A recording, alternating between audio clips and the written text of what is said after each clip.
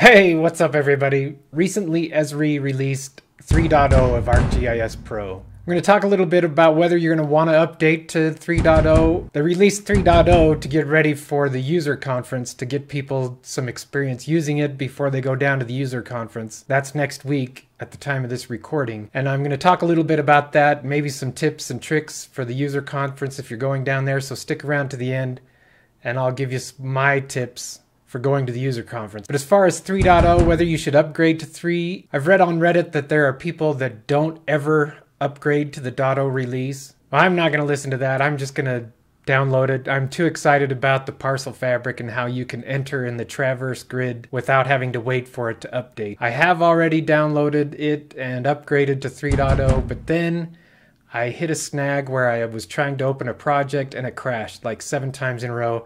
And I hit that send report thing, putting in there I was just trying to open a project. I actually got a response. They said you've got an older annotation layer using a spatial type that isn't supported, located on my server.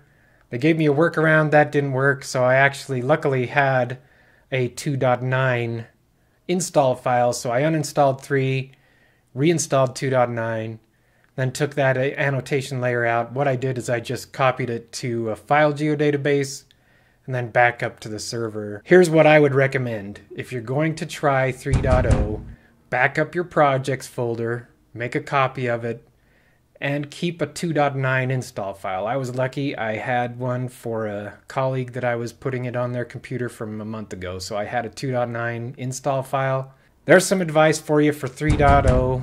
So now the user conference, that's next week. I'm going to be there. If you see me, make sure you stop me and say hi, show me you're a subscriber, and I might have something in my bag for you. Really like to get to know you. I'm still doing interviews with people about their GIS journey for my own research and for a class I'm taking. So stop me, chat with me for a while, and we can do a quick interview. Here are my main tips for you at the user conference. Number 1, bring a light jacket or a long sleeve shirt because they keep the AC on all day and it's dark in there. So maybe it's just me because I'm old, but I get cold in there. Even when I was young, I'd get cold. One year I had to go to the Esri store and buy a fleece jacket because I forgot to pack one and I was so cold. I was miserable. I was all clenched up. So bring a light jacket or a sweater or a long sleeve shirt, just something that's going to cover up your skin and get that AC from blowing on your skin. Another thing I learned on the first day, the plenary session is down at the south end of the conference center, unless you have to go in, and I think the registration is even down there too. So if you're taking the trolley or the train, don't get off at that conference center stop. Get off at the one to the south of that. I can't remember what it is. But there's 2 stops of the train and right in front of the conference center. Get off at the more southern one and you won't have to walk as far, unless you want to walk far. I don't know. Maybe you want to get those steps in. Another trick I've learned is the plenary session lunch is going to be crazy. There's food trucks on the south end of the conference center. There's the Gaslamp district. All of them are packed. You're going to have to wait to get your food. I try to walk a little farther to the north and things aren't going to be as expensive or as crowded. There's actually a Ralph's, I think it's a Ralph's grocery store that has a lot of stuff like deli type stuff that I go get. Plus I'm cheap, so I don't like paying a lot of money for my lunch or waiting a long line. Another tip is I have never rented a car when I go to San Diego for this conference. I always use public transit. It's a really nice system.